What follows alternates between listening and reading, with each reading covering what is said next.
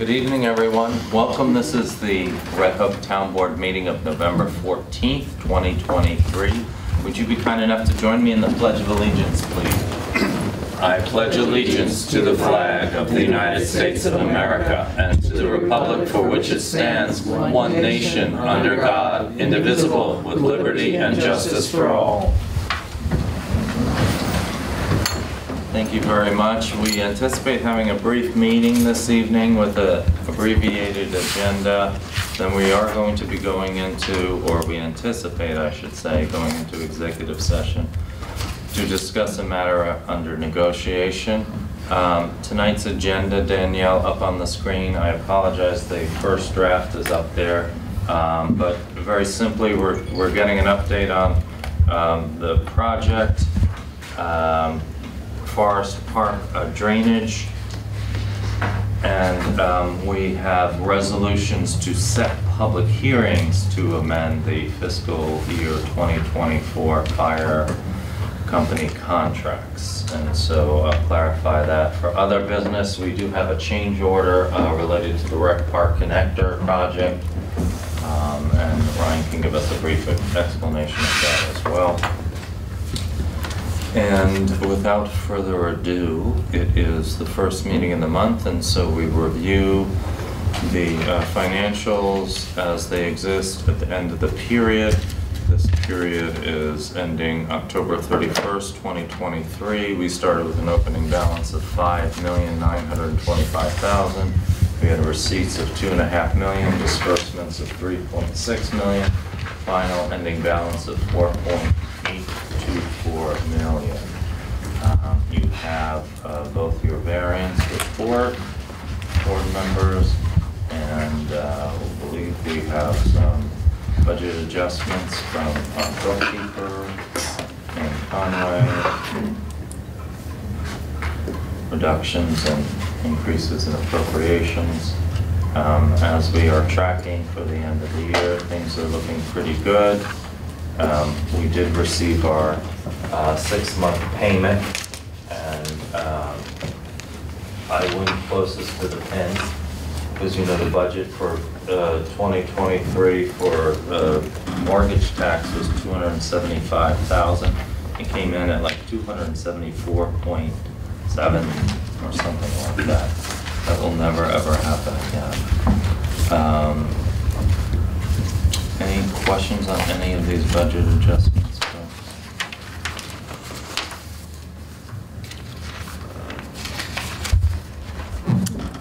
Okay, if not, would anybody entertain a motion to accept the supervisor's report? So moved.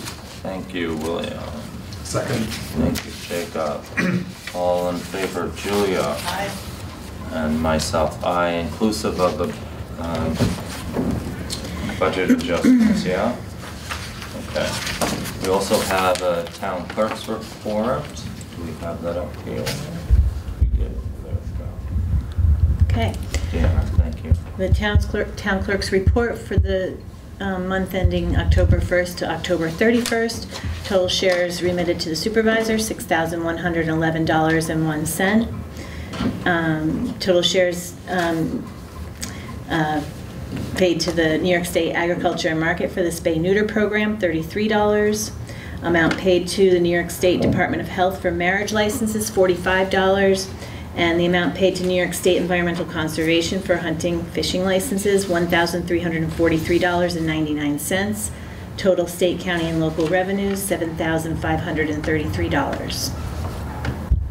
Terrific, thank you. And there you have some abstracts. Oh, also, yeah. Dean. And abstracts for the month of October 2023. I certify that the vouchers numbered 31102 to 31260 processed in the month of October 2023 are an accurate reporting of the abstracts approved for payment by the town board. Thank you very much. Is there a motion to accept the town clerk's report? So moved.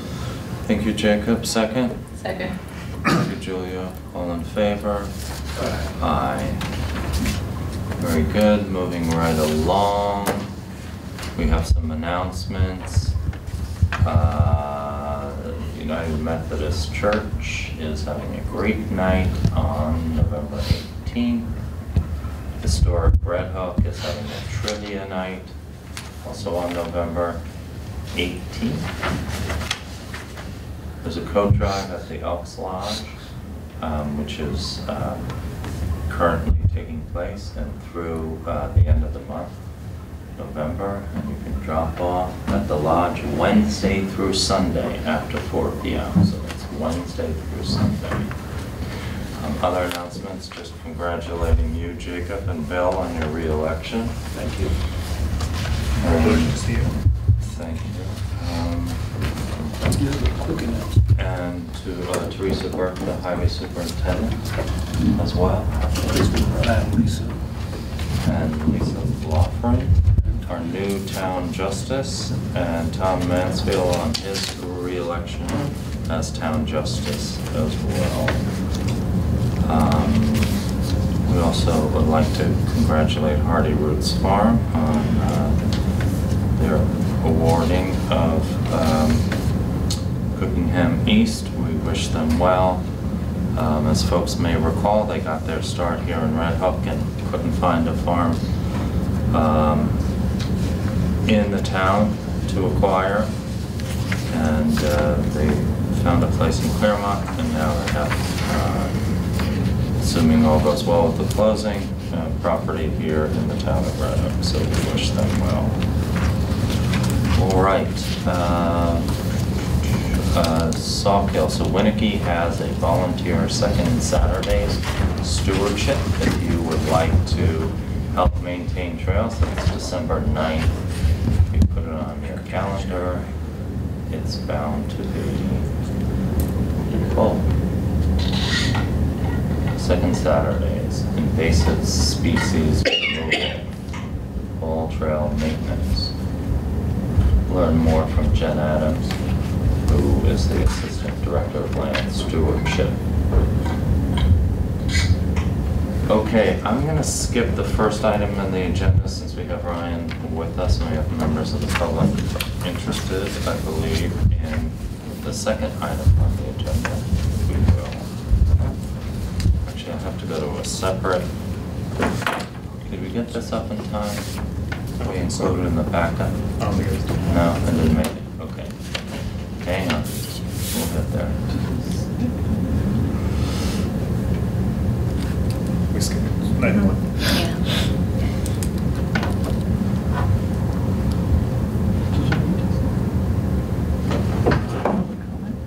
I think there was an agenda. There was an additional packet. Let's see. There we go.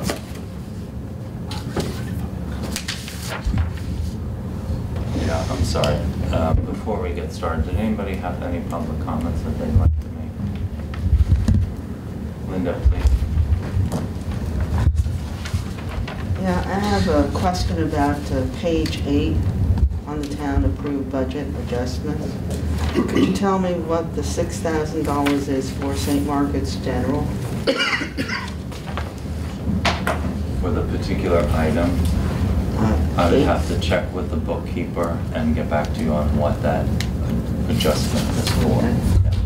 Yeah. I also would like to find out how much is being spent on St. Margaret's. We haven't had any reports. Okay, thank you. Anyone else? Okay. Ryan, take it away. And Ryan, if you'd be kind enough to just give everybody a couple minutes summation of where we've been and where we hope to be headed with Forest Park drainage. Sure, I think that's almost our whole presentation here tonight. Okay. But for those of you that may not remember, we kind of started this back in 2022, looking at kind of drainage issues that were happening over there. We surveyed the community and tried to isolate some problematic areas where they had roadway flooding. And we surveyed the community from kind of 2 different prongs.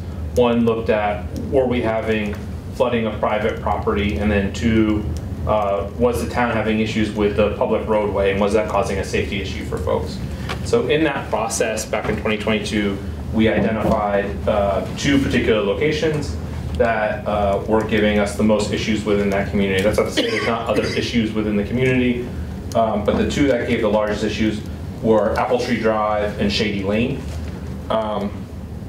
In February of 2023, we had written an amendment to the town to kind of further along that design. It was not only further along that design, but look at alternatives. As part of our preliminary look at the community, we thought maybe a more rustic drainage system would be more appropriate, something that had swales along each side of the roadside and driveway culverts under all the driveways in the area. But we were missing some basic information at that time. We didn't have survey of the community to understand topographically what's happening in the area. We also didn't understand distances for right-of-ways, how much space on either side of those roadways we had. So in February of 2023, we had written an amendment to the town to go ahead and get that survey information, have them do the survey, allow us to look at alternatives. Some of the feedback we had received from the community was they weren't in love with the swales along the roadway. They were afraid of what that would do to the maintenance requirements for the yards in front of their homes, how that would affect maybe current improvements that either may or may not be within the right-of-way, but have been long-term improvements that they happen to like in front of their homes. And so they asked us to look at an alternative before we pushed forward with the design. So the first step in that amendment was for us to look at alternatives. And we did that in the spring of 2023. We kind of looked at, there are two alternatives where if we did a grass swale situation, would that fit within the right-of-way? And two, if we did a pipe and catch basin drainage system, knowing that that would fit within the roadway, what would that do to project costs and how could we offset that project cost? So in through the spring of 2023, we developed project costs and we realized that there was a delta between the two projects. We knew there was going to be, but it was a delta of like $150,000 between swales and catch basins and pipes. At that time, there was an opportunity for us to apply for a grant for CFA under Climate Smart Communities. I'm sure we did a resolution from the town board to apply for that grant. At the end of July in 2023, we applied for the grant to kind of cover the excess costs for the catch basin and piped drainage system. And right now we're kind of in the process of waiting on that. Given that that's kind of a long lead time process, we thought it was probably appropriate to kind of report back to the public and the board about where we are in the design process, kind of what those two alternatives look like, and then hopefully, we hear back in the next couple of months, right, Robert, about CFAs. And not that the project will begin right away, but once we hear back from the CFAs and we can make a decision on which way we're going to go, maybe in 2024 or at a later date, we can get some kind of design put together and construction. Did I miss anything on where we were, where we're going, and what we're trying to do, Robert? No, I think you hit the nail. We are anticipating, I'm hearing a lot of things are getting pushed to January when the governor unveils her budget. We'll see though when it actually gets announced. Okay. So for our two different design alternatives, just so everyone kind of understands what we're looking at, we've provided a little cross section, which you can see, used to be able to see in the lower left-hand corner there. For our swale alternative, we're basically looking at a 2-foot deep swale, and that's not driven by storm water flow. These are fairly small watershed areas. The depth is driven by needing to get the proper cover as a driveway crosses over top of a culvert. I need to get that culvert low enough for it to pass under the driveway without being a structural issue. I think we've all seen communities where the pipe's too high and it creates that ripple in the driveway, and then it ends up the pipe wears out and doesn't last the lifetime it should. So we've shown a swale that's 2 feet deep with a 1-on-2 slope, and that's fairly steep. We originally didn't want it to be that steep, but because of the right-of-way areas on either side of the road that we received in the survey, we had to kind of condense that swale down. That leaves you with a swale that's 9 feet wide at top, 1 foot wide at the bottom, and 2 foot deep. It's not an irregular swale design, but it is aggressive for this kind of community where you have, right now you have kind of a flat surface between everything. Very flat there. Yeah.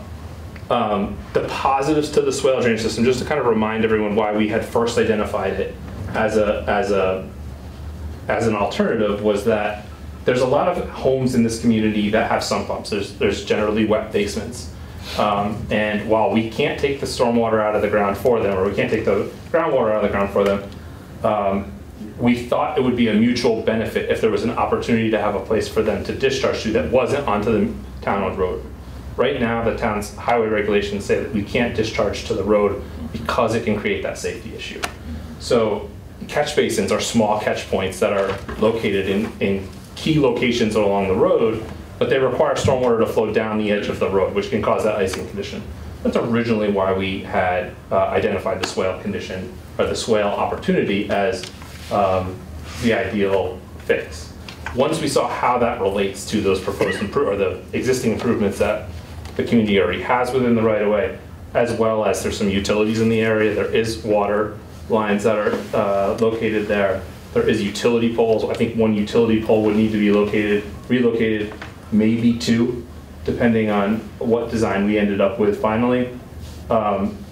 Those type of conflicts along the roadway edge made the catch basin option kind of more favorable. Robert, do you want to shift Shady Lane where we show the two swales there? Oh, I forgot I did this. Okay, so I reorganized these so that they were project by project. So for the Shady Lane catch basin option, we're looking at 3 or 4 locations along Shady Lane to add catch basins. Again, the number of catch basins being provided there is not because of the drainage area that's coming to that area. It's to provide additional opportunities. It's so flat, we're trying to catch all those little low spots that are within the road so that we don't leave behind something. If we had the opportunity, and this was a new community, we would probably provide more undulation to the road so that we could kind of have a high point and 2 low points on either side of the road. We don't really have that advantage now. We've already built driveways and houses and all of that. So we're trying to work with what we've got. The end result would be a series of catch basins located on either side of Shady Lane at key locations. These locations were picked based on photographs provided by the residents when they were doing the initial survey. They showed us areas, you know, the pictures are valuable in a lot of ways. We can use it to go get grants, but it's also telling us these are great low spots. Like I can see this is flooded. So, you know, we've provided catch basins what we think are the ideal locations along the roadway, and then we're able to tie that into the existing drainage system. In general, the drainage system has to be very flat in order for us to get pitch across that roadway, but we think we've come up with a solution that will provide enough slope to get stormwater out of the area while still tying into the existing drainage system and not having to rebuild the existing system right now. If you guys remember from our initial report, we kind of gave you two options, right? We started with saying, hey, you have a collection issue in these 2 areas. That would be phase 1 of this. But also you have a capacity issue downstream of this. And this is going to handle the smaller storms, the more frequent storms that you see. But in larger storm events, like a 25-year storm, you may see some backing up because your downstream drainage system has not been set up to handle this storm event. I think, you know, the town's approach is to first take on collection, and then down the road we'll probably look at how we can increase conveyance so that we can get rid of the stormwater for all the storm events. Yeah, that's Shady Lane. For Apple Tree Drive, we took much of the same approach. Apple Tree Drive, I would say the swale option may have more of an opportunity. There's less things along Apple Tree Drive that need to be relocated. I think there's still a couple of items. The other thing we've kind of realized while we were doing this is the sheer linear feet of pipe for driveway crossings. By the time you add that up on both sides of the road, you're almost there anyway. And so I don't know that the catch basin, I don't know which one we'll end up with, and it may have to deal with when we end up getting grant money, prioritizing what we can do in each location and trying to get the most we can out of that grant. But we've looked at both options along the road. We've looked at a swale option with driveway culverts along both sides. And we've also looked at a catch basin. The dimensions of the swale and everything are the same in this option that we talked about in Shady Lane. There's no differences there. There's some minor things that we're gonna have to do, like a relocated mailbox, relocated sign. There's one utility pole on Apple Tree Drive. I think we may be able to avoid it. We'll see as we kind of get a little bit further into design. If we can avoid that utility pole, we'll try and leave it where it is and do a swale there. Any questions from the board about kind of what we've looked at and where we think we're headed? I have one. Sure. Thanks thank you. This was really helpful, and I always appreciate you kind of walking us back through the steps. Yeah. Because it does just sort of show up on the agenda periodically.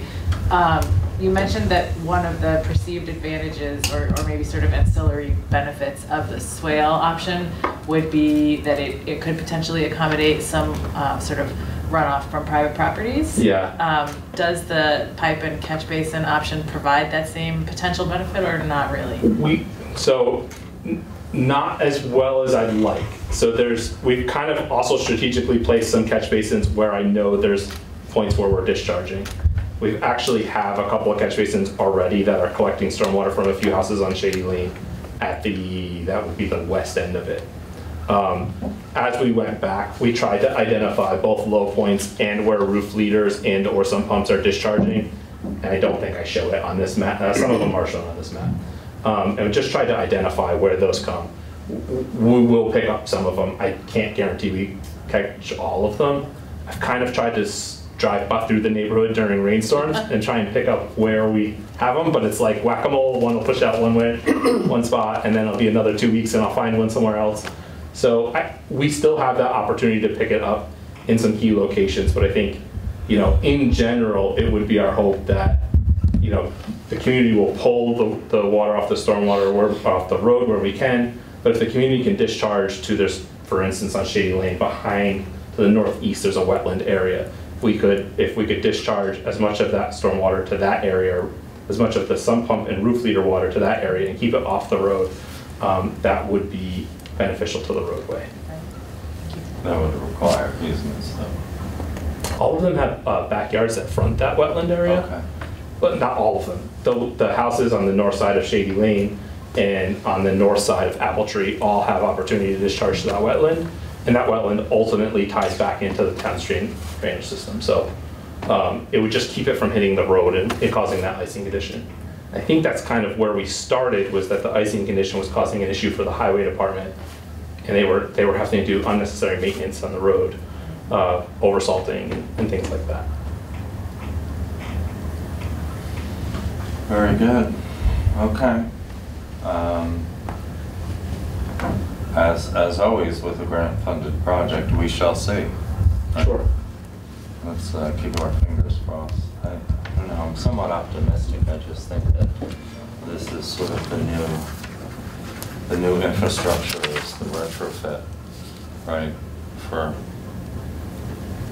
the changing climate. Obviously, there's been flooding going on here for quite some time, but it's only going to get worse. And this is important that we adapt the infrastructure to make sure that these houses in this important community are okay moving forward. That they're not inundated with water in our roadways. Obviously, it's all about the roadways for us. That's our responsibility. And it's at some point hard to tell where the water is coming, from. Is it a roadway issue? Is it a design? Well, it's clearly a design issue. I mean, what developers were allowed to build back in the day. You look at Linden Acres, and some of those houses should never have been built. Okay. Well, good. So January, hopefully we'll hear one way or the other, and we'll have you back then. Yeah, I think by January you'll hear, and then I know it'll take a little bit of time for you to kind of work out contract issues with the state, and then and then well, obviously that's if it's awarded. If it's not awarded, right. We'll end up in a different direction. We're not doing work in the winter anyway, Ryan. Yeah, but you'd be surprised how fast it catches up on us by the time. If you're interested in getting bid documents out, obviously we'll want to get started as soon as possible. Putting the groundhog out of a job, is that what you're doing? No, we'll never do that. Before you leave, Ryan, can we we do have a change order on the rec connector project. It's essentially going back to kind of more what we had envisioned for the project now that we got those temporary easements on the property owner. Some corrections on slopes there, and a little bit of additional split rail fence. Yes, so does everyone have a copy of this change order? Okay. So the first item that's listed on the change order is additional split rail fence. This is to kind of create a better divider between the rec connector project and private property where there's kind of near access, and it kind of lends itself to folks wanting to kind of venture down into private property. We've had a meeting with a resident and they are interested in trying to kind of create a delineation to kind of keep folks up on the Rec Park Connector project. And so that additional split rail fence creates that delineation. Item number 2, or listed as PCO number 3, which says grading adjustments at west side ramp. This is associated with the portion of the connector that goes through Rec Park West. You may remember this big S curve that was kind of to meet ADA standards and not have to be a ramp. After we graded it, John and the Rec Park group came over and looked at it from a maintenance perspective. They were feeling kind of uncomfortable with the slopes that were there. They thought maintenance would be a little tough, particularly where it makes curves. Their lawnmower equipment, they were just afraid long term that was going to be too tough for them to maintain. They had asked us to kind of make a quick change to the grading in that area. So we kind of softened slopes for them. So long term, they're able to maintain that slope that goes down to the ramp. The change for number 1 Fruit Bud, which says extend driveway tie-in. This was kind of a change we always saw coming. I think residents were probably a little hesitant to kind of jump on town work, and the grade change between the back of the Rec Park Connector sidewalk down to this driveway is very steep. We had kind of identified it as being too steep to begin with. We told them we'd install it, they could take a look at it, and if it wasn't acceptable, we'd come back. They have had an opportunity to look at it. They're having some issues with lower cars getting through the area.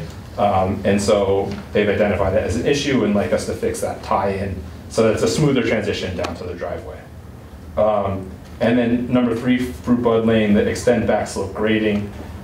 This was another one that we kind of always knew it was going to be steep. We were trying to keep it within the right-of-way line. It's a 3-on-1 slope. After looking at it, the resident wasn't very happy with what that did to their yard area. And so they've asked for us to soften that slope. So that will require Jerry to bring in more fill, kind of soften it a little bit so that we're not leaving with something that's unmaintainable for them. Yeah. And for us. And for us. And for correct. us, it's a slope that's will be falling onto their property. Yeah.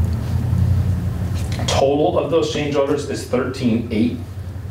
In general, they're fairly small change orders, but by the time they all add up, it adds to 13.8, which would bring the contract value to $284,750. Additionally, we've added a change in here for contract time, which is not shown on the contract and change price category, but down below under change in contract times. Originally, the contract was supposed to be a substantial completion at November 4th and ready for final payment by November 19th. The project is substantially complete other than our changes we've made here. There's one delay as far as gate. The gate manufacturing was going to always be 4 to 6 weeks. We didn't catch that in that change order that we issued at that time. That would put the gate in the contractor's hands sometime by the end of November. I want to give him a week or so that he can get it installed. Our anticipation would be that he's substantially complete with the project by December 15th. And then so that's a 41-day time extension. And then the final payment, I've moved to spring of next year, only from a vegetation perspective. The contractor's going to do some grading work now if we approve these change orders, and that seed is not going to take this year. I don't want to leave the town in a spot where they're trying to reestablish seed in the spring. So Jerry would come back, do an evaluation of the site. We'd go on a site walk with them. He would come back and reseed the slopes in April, and hopefully by May we would be out of the project completely. We could do final completion. And you need to change that from 23 to 24 there, just a little bit. Thank you, Chris. Just make sure you change that on yours Yeah. and on the official one. Yeah. Really quick. We're going to get to that zone where I'm going to do that for Yeah. a month or two. Yeah. Ryan, I have a question. Sure. So on the change order sheet, it lists number 1 Fruit Bud, the driveway tie-in, Yep. at $5,900. On the contracting sheet, it's listed at $6,400. And I'm wondering what the reason for the difference between the two is. Good question.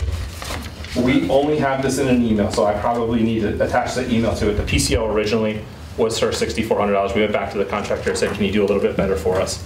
He did his best he could and came back with a $500 reduction in cost, so. Yeah. I'm glad that it's the lower price. Yeah. I had a question just about the payment timing. This is maybe for Robert. I know that we have grant funding that's helping to support this project. Is the bumping it into May of next year a problem at all in terms of, our funding sources? No, because our funding was only for $100,000 worth of the Okay. project. So we will have exhausted that already. I'm thinking about my Particos to make grants, so it's going to be different. I think you're right, Robert. Yeah, I don't think they're going to. I think we'll be. Yeah. And this puts us about where we thought we would be before we had these things in there. Then we had to take them out because we didn't have the easements, and then the property owners gave us the temporary easements. So, and we're going to be planting a tree. Correct. One on the line there, on the property line, was dying, and so we had to pull it out. What type of tree do you think that's going to be? A red. Yeah, that's something, right? Sorry, guys. That's okay. You and me both with remembering our trees. Certainly, we can give the board that response. Just to know that there'll be a tree planted alongside it. Good. Well, that's helpful. Is there time for a few questions about the Forest Park project? Oh, I'm sorry. I didn't realize you had. Of course, absolutely. Gerard, yes, please go ahead. Thank you for the plans, Ryan. I was a person on the street and having talked to people, we of course would prefer the closed, but I see Ryan's point about the swale design. I don't know if we could do some of the swale not as aggressive. I don't know if you need to put in a closed system. I think if you stopped at the 3 catch basins here, most of the time, the way the road is paved right now, the water stays on the side of the road, so you might not have to have the whole cost of this. The thing I don't know, because I looked up some engineering slopes for storm drainage, municipal storm drainage, and the math I understand, if you go from where Apple Tree Drive meets Shady Lane on the east side, all the way to where Shady Lane meets Birchwood, and then go through the 4 parcels over to Edgewood, and then where the outfall finally ends up right in here, it's 1,000 feet, 1,100 feet roughly. I used 40 feet for the width of the road. I didn't know what the road width was. I think you're close there, yeah. But the numbers, I think we need an 8-foot drop in elevation between, and I think there is space for 8-foot drop elevation, but I don't know the depth of the catch basins on Edgewood, and I don't think it's a closed pipe between Apple Tree and Edgewood. You're correct that that pipe is not closed the whole way. I think the majority of that pipe drop happens along Edgewood Drive as it heads towards where the wellhead for the community is. And so, we were trying to balance budget options within the community, realizing that we can't just blow all the stormwater away and start again. So we're trying to tie into what would be that existing catch basin that that gets piped through the 4 parcels and then comes out in that open swell just before it goes to Edgewood. And so our invert, while there may be 6 feet of elevation drop between that catch basin and where it discharges to the wetlands on the west-hand side, we only have a couple of feet, I think it's really less than 2 feet of drop between what you see Apple Tree Drive and the other side of Shady Lane. Certainly we will try to maximize slope so that we can get as much water out of the way as possible. Yeah, and what else? I was thinking, 2 feet drop and 9-foot wide swale seems really aggressive. Agreed. But is there a way to do where the road meets the lawn? Do like a small swale, maybe 4 to 6 inches deep, then berm it up on the grass and make that grass berm like 4 or 6 inches high. This way the water that flows on the ground and not into the road has some time to seep into the aquifer instead of going into the drainage system. Yeah, I would. Is there a way to fine tune that to do maybe the best of both?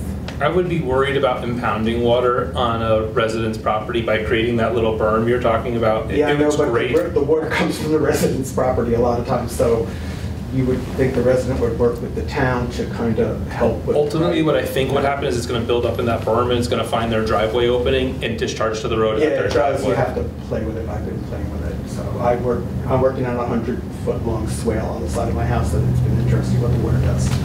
So, and the other thing is, when we talked last time, the difference between the swale design and the closed pipe design was $80,000. We said, and I think this was only for Shady Lane, so. Yeah. We said $260 for the swale and $340, $360 for the closed pipe. And I was wondering, like, how did you cost that out? Is that like standard numbers that you would choose, or is that talking to contractors? We bid a lot of projects from our company regularly, so we get some checks along the way throughout the year.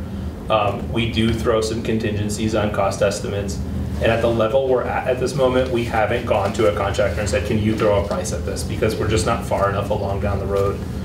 Certainly, as we get further into design, we will send a plan out to a contractor and say, hey, what do you think about this? Are we close on price? And they'll provide us some feedback.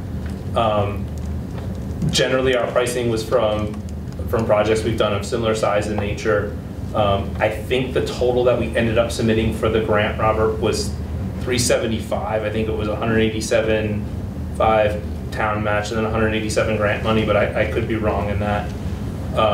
And so that gave us kind of a little bit of wiggle room, because I think when I originally talked to you, we were a little bit lower on that price. Okay. But yeah, we've kind of given ourselves some wiggle room. And we also build things into cost estimates when we do at this level, contingency numbers, so that we cover things that maybe we're not thinking about at this point. Whether that may be, certainly we didn't cover every mailbox or stone or anything else that needs landscaping that needs to be brought back. So, we kind of give ourselves contingency so that we can kind of cover those things from that perspective. Okay, and how much of the work will be done by local companies in Red Hook or Dutchess County, so we get that economic reinvestment? Because like local businesses generally reinvest 48% of what they make in the community, and major retailers and big boxes only do 14%. Sure. So are we able to focus on using local talent and local companies, or do we have to go outside Dutchess County to find people with the equipment and know how to do this? Robert, you want to take a shot? Sure. The short answer is, unfortunately, we can't have a local preference. New York State does not allow us to do that. We have to go out to bid for projects. What we do, I think Ryan would agree, typically find is that you do see local contractors bidding on it, because oftentimes it requires the movement of equipment and staging and so on and so forth, and they have no place to put their equipment locally. But that said, we have to, because they're taxpayer funds, we have to take the lowest acceptable bid, unfortunately. Yeah. That's the law. That's the law. I know, yeah. Then, I know this is a long shot, and we talked about this before, but I made a copy of this page from the initial plan where you have the 1955 photograph of the land, and then you have the developed photograph. And it just seems that there's an area between Apple Tree and Birchwood, and I think you addressed this, but it's so dark, it's actually standing water in 1955. And now, when you look at the new plan, it looks like someone filled it in and just pushed the water over. So like, it just seems like something happened there, like it was made to be dry by some pipe missing that can't be found now, or something weird like that. And I mean, it's like what a developer was allowed to do in 1955 versus 2023. So I just was wondering, is there any chance we can pursue this after if we ever make it through this? So I think, Robert, what he's talking about is there was at one point a drainage pipe that's located behind all the properties. Some of them are on Birchwood, some of them are on Apple Tree. There was this wet area that was there. It appears to at one point be filled in, and there's a drainage structure in the back area there. There's no evidence of a pipe that protrudes out any foot longer. Oh.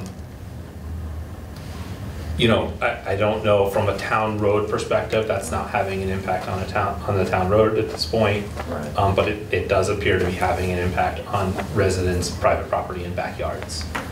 So it would be a matter of getting everybody along there to allow work to happen. And to pay for it. But, And to pay for it. yeah, right, they'd have to kick in money, that would be the issue.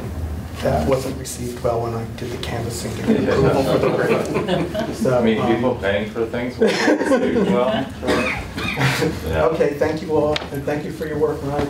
Thank you. Of course you're welcome. Thank you for pursuing it for us. Sure.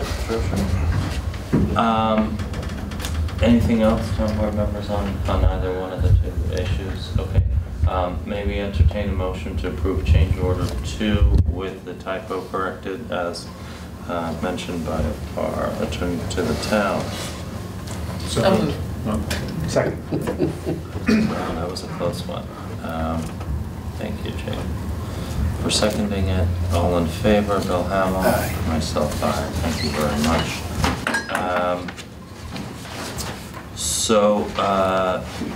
We need to call public hearings to revise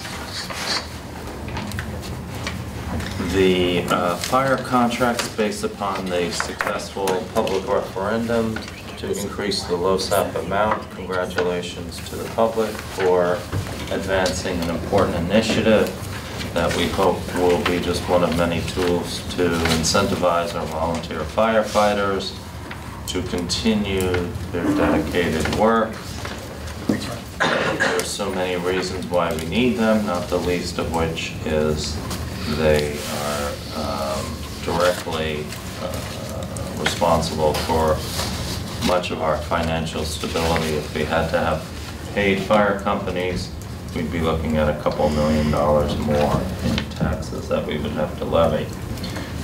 So we need to revise our contracts, and we need to revise our IMA as it relates to LoSAP. So originally thought we would do this for November 28th, but we're making, I think we're going to make some changes to our meeting schedule. Our next meeting was, as always, the 4th Wednesday of the month, which happens to fall 8 days from now, the day before Thanksgiving, the night before, I should say, and I don't think anybody wants to do that. So we're looking at the possibility of rescheduling that meeting to the 28th. And then, and so do we have a motion for that, Jacob? So moved. Second. Thank you. All in favor, Julia? I vote aye, but remind you that I can't be there on the 20th. Yeah. Still counts. It's an aye with a reminder. And then, at the same time, we'd like to, we think we're going to need to take some action on a project we're quite excited about, but we can't really discuss at the moment. On the 21st, let's schedule a special meeting at 7:30. Should be a brief meeting. Make a motion. I make that motion, shall we? Second. Thank you, Jacob. All in favor? Julia? Aye. William? Aye. Thank you. So it's a special meeting on the 21st. Reschedule on the 28th. That said, we have resolutions calling for public hearings, and I would like to change that if possible so that it's on December 12th. That's the first meeting. First meeting of December, so that we know we have enough time to advertise, announce. We've got resolution, what are we taking up? 87? Execution of an amendment to the LoSAP intermunicipal agreement. We have that for our public hearing. Yeah, We're the not gonna take resolution- up 87. Right, the resolution for today would be to establish a date for public hearing, right? Yeah, do we have that though? Yeah, that Yeah. was the first thing in the The first packet, I part, believe. I had one. Yes, we do. So let's take up 87 as village, establishing a date for public hearing regarding the approval by the town board of an amendment to the Fire Protection District Fire Service Agreement between the town of Red Hook and the village of Red Hook and the Red Hook Fire Company for 23 and 24, and an amendment to the Fire Protection District Fire Service Agreement between the town of Red Hook and the village of Tivoli for 23 and 24. It's Resolution 87. Let's make that for December 12th instead of November 28th as indicated here. 7:35, shall we? Okay. And I so move. Is there a second? Second. Thank you, Bill. 12:12. All in favor? Julio? Aye. Jacob? Aye. Okay. So I think we'll wait on the executing the amendment to the LoSAP intermunicipal agreement. We'll do that on the same day. All good? Any questions about that, folks, before we table it to that meeting?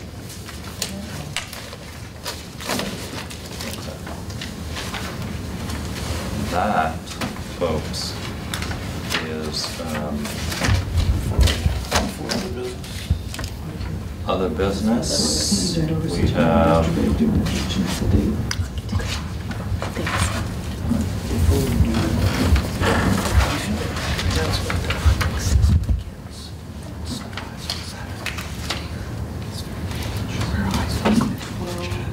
Sunday for It's Saturday, sorry, Saturday. Saturday. Would you like to make that announcement? Sure, I just want to remind the public that at sunrise on Saturday morning, deer hunting season begins with firearms. Runs till, I believe, December the 10th. It's a very active season. There's all kinds of hunting throughout the year, but that's a very active activity. We have a lot of visitors who come into town, and we have a lot of public hunting areas like that are DPC protected, like Tivoli Bays where hunters can hunt. I would encourage people who are hunting, who are not hunting, who are just hiking and being about to wear an orange hat or some other high visibility garment for their own safety. And that, you know, it's something that it's probably the busiest hunting season that there is in this area. Very good, thanks, Bill. For the folks in Forest Park and College Park, you should have received a mailing letting you know that the speed limit has been approved by DOT to reduce it to 25 miles an hour. It will take a few months to order the signs and have the highway department replace those, but they'll be forthcoming as the schedule permits. And on that note, seeing no other business, I would make a motion that we go into executive session to discuss a matter under negotiation. Is there a second? Second. All in favor? Aye. For the folks at home, we probably won't see you before Thanksgiving. We want to wish you and your loved ones a wonderful holiday with gratitude to all of you. Thank you very much. Good night. Good night.